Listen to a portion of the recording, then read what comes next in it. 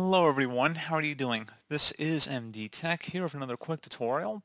In today's tutorial, I'm going to show you guys how to go about converting a disk on your Windows 11 or Windows 10 computer from a basic to a dynamic disk. So it should be a pretty straightforward process here, guys. And without further ado, let's go ahead and jump right into it.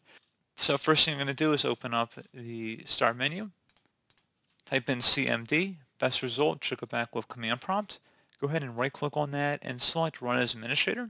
If you receive a user account control prompt, go ahead and select Yes. Now into this elevated command line window, you're going to go ahead and type in disk part, D-I-S-K-P-A-R-T. Go ahead and hit Enter on your keyboard. Once you're done with that, go ahead and type in list, L-I-S-T, space disk, exactly how you see it on my screen. Go ahead and hit Enter.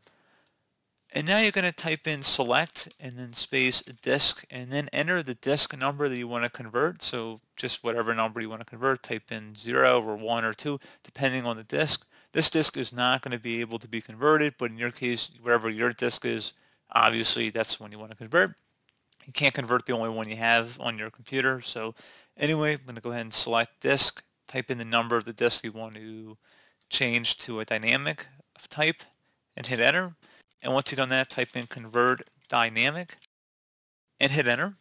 And like I said, it won't work for this type of disk, but in your case, it should work just fine. And that's pretty much it. So pretty straightforward process, guys. I do hope I was able to help you out, and I do look forward to catching you all in the next tutorial. Goodbye.